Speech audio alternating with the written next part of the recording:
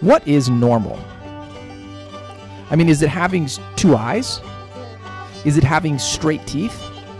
These are the kinds of questions that scientists deal with every day. And if you think about it, it can be kind of a complicated question. I mean, what makes you normal? Is it the fact that you have 2 arms and 2 legs? What if someone was born with 3 legs? How would society treat them? These are the kinds of questions that scientists have to deal with on a regular basis. And scientists tend to think of these problems in terms of something called populations. You, by yourself, are an individual. If you have more than one person, then you become a population. Scientists tend to look at these populations in terms of all their different characteristics. And as scientists are comparing all these different characteristics, they create what's called a distribution.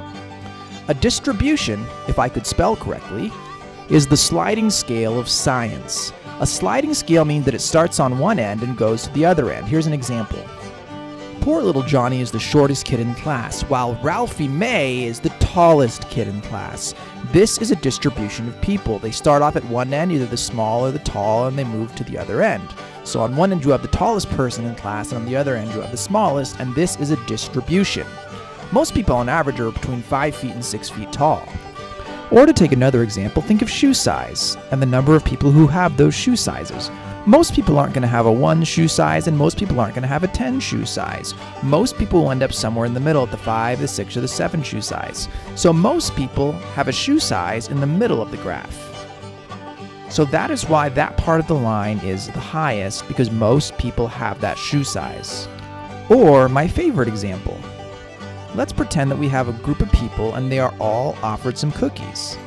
How many cookies do you think that people will eat?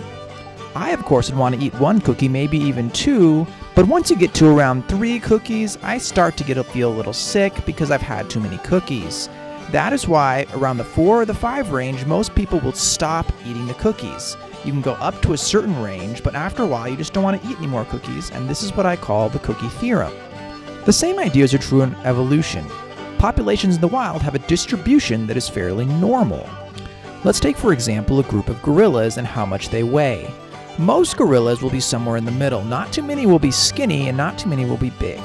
Most gorillas will be in the average range, and this is a normal distribution. There are also many things that will change a population's distribution. For instance, let's go back to those gorillas that we were talking about. Gorillas, just like every other animal in the wild, need food.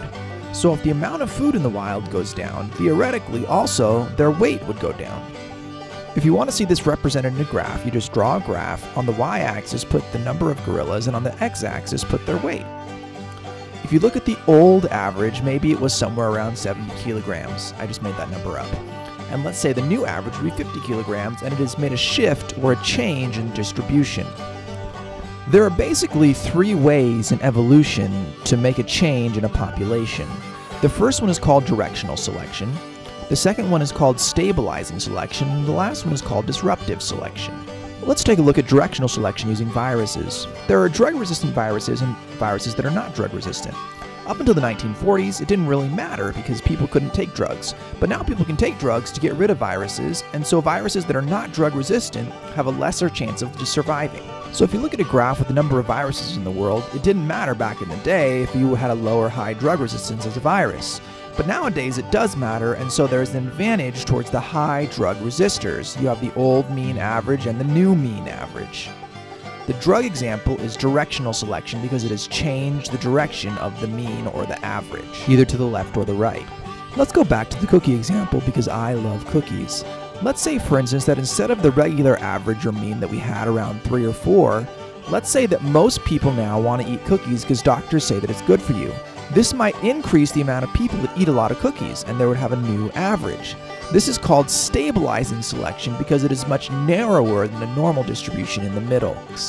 The final example of selection is called disruptive selection, and it's somewhat complex because it deals with animals' social behavior. Let's say, for instance, that we can have a bird that either has all brown feathers, all blue feathers, or somewhere in the middle. Let's say that the females like the brown birds, but that other males see the brown birds as a threat, and so they try to kill them. And because nobody wants the birds in the middle, this is known as a disruptive selection because nobody wants the birds in the middle of, or the average. So just to review, when the mean shifts, it's known as directional selection.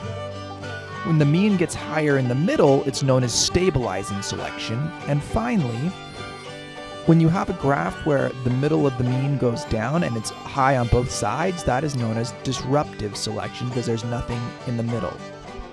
And that is your introduction to the different types of natural selection.